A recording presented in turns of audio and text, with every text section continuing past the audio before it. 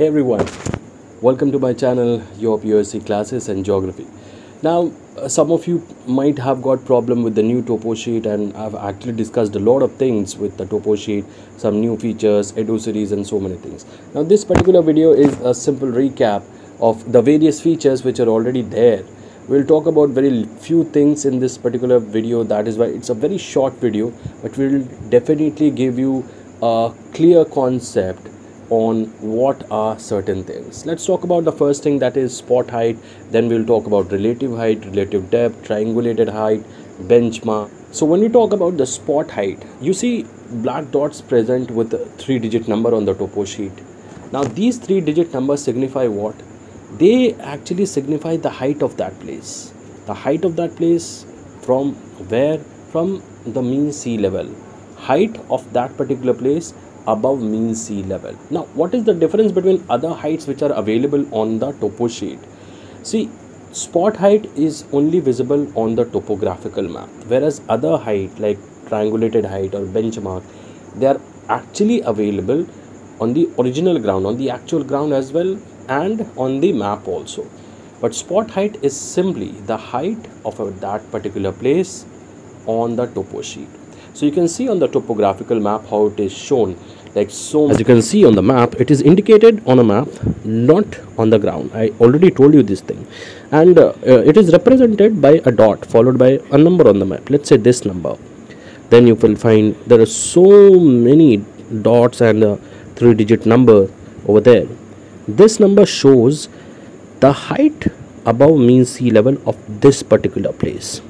So it's a spot height. It simply gives the information about the height of a specific point only. It never gives you an idea about what type of relief feature is that, whether it is a mountain, whether it is a plain, whether it is a plateau. Alright, so it never gives you that idea. It only says that this particular place has got some kind of elevation. So the height is such and such above mean sea level, and that is why it is shown only on the map. The next height is actually the relative height. This is also visible on the map. Right, this relative height is shown by a small letter, that is R, small r.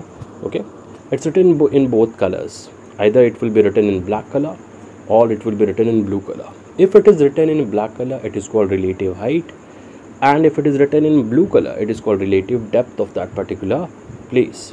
Now what actually these heights are, what is actually relative height, most importantly? See, relative means always a difference between 2 points. When we say relative anything, relative humidity, relative relative height, so it's actually a relationship. Alright, rather you can say it's a ratio, but it's not ratio. Since we are establishing a relationship, that means there are two objects, and between these two objects or between the 2 points, we are actually finding out something. So relative height is actually the difference between the maximum point as well as the minimum point, or you can say the highest point and the lowest point on the ground as well as on the map also. So you will find so many 3-digit, not 3-digit, actually it is written with a small r followed by a 2-digit number, basically a single-digit number. Alright. So this actually is represented by the letter R, which indicates relative height. So if you find like 3R or this thing is written on the map, you can clearly see whether it is on a slope, you will find it on a river bank or on an embankment of a topo sheet. So it means that that concerned place is higher by 10 meters or 2 meters than its natural lowest place. Okay, it's simply the difference between maximum and minimum point. Okay, and when we say this height, we actually mean a height from the slope. So if this is a slope, there will be one highest point and other will be a lower point. So it is represented by a 3 or a letter R. Okay, next thing which is visible is if it is indicated somewhere near a well, and if it is written with a blue, then it represents the depth of that particular well. Alright, I hope you understood this thing, relative height and relative depth. Now in the examination, you don't have to worry about the explanation or the definition. The definition remains very simple, that relative height is actually the difference between the highest point and the lowest point of the map. That's it. And when you are asked that what does this represent, for example, what does dot 10r represent, simply write down this 10r represents the relative height of this particular place, which means this particular place is 10 meters higher than the highest or than the lowest point on that particular map or of that particular place.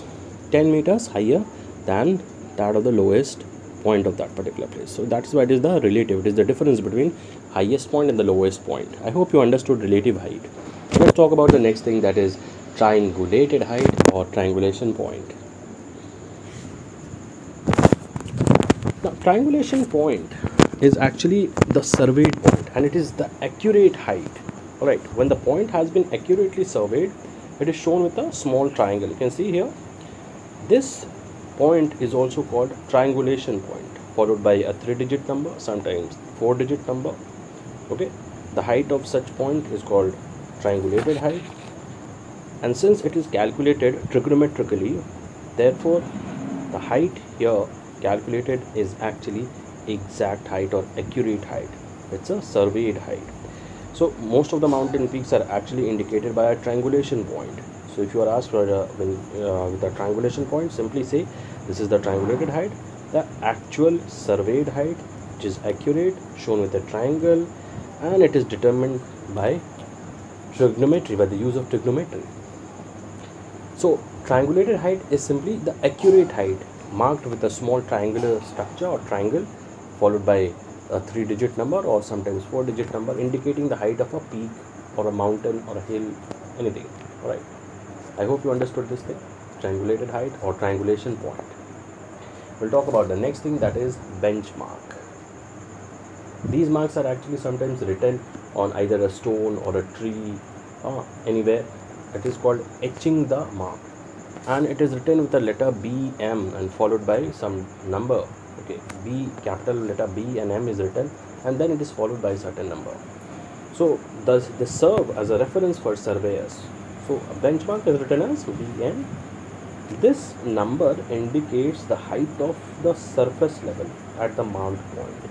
Okay, that means there is a difference between spot height and benchmark. Spot height indicates only the height above the mean sea level, whereas benchmark indicates the height of some point marked above the ground.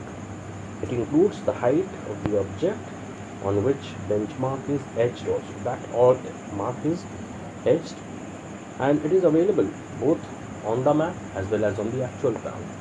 So simply you need to understand that benchmark is the surveyed marks.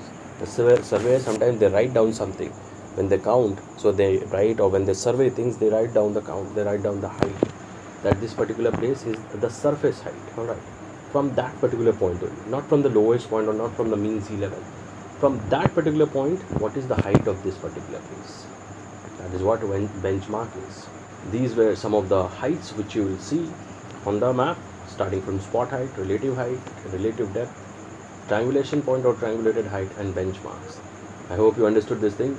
Try to go through the map, understand, try to answer by yourself, try to solve some of the topo sheet. You'll be able to understand things in a much more better way. Thank you so much for watching the video. Do like, share and subscribe the video as well. Bye bye and take care.